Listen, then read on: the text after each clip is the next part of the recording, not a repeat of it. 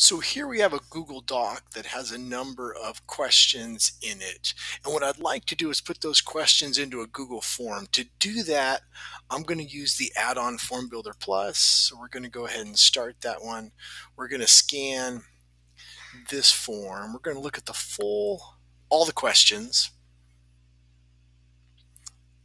And then in a moment here, it's going to give us two options to look what it finds. So it found 12 questions. You can kind of look at those questions here, or I prefer to use this graphical interface. So I'm going to click on the preview option, and this will kind of show you what that form will look like once you import it. So here's the preview function in Form Builder Plus.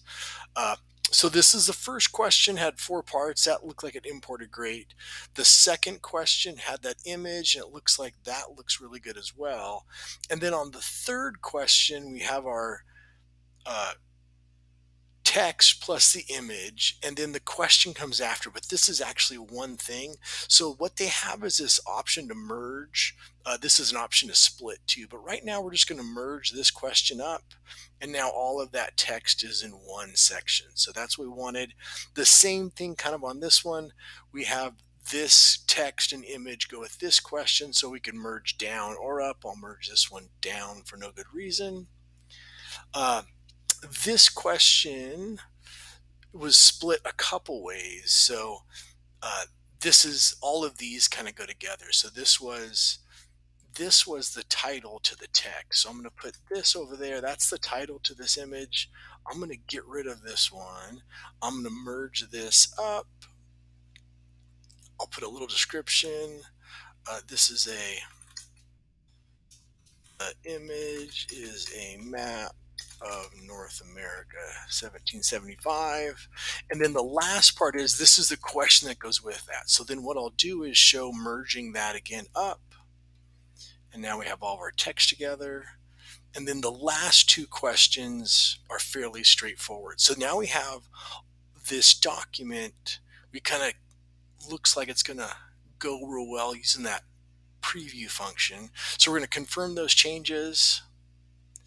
And now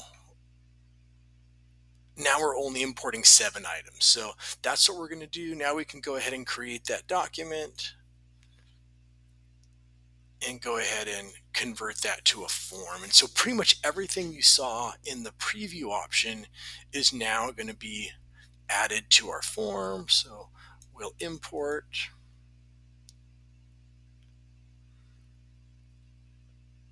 Perfect. And then we can go ahead and preview that form.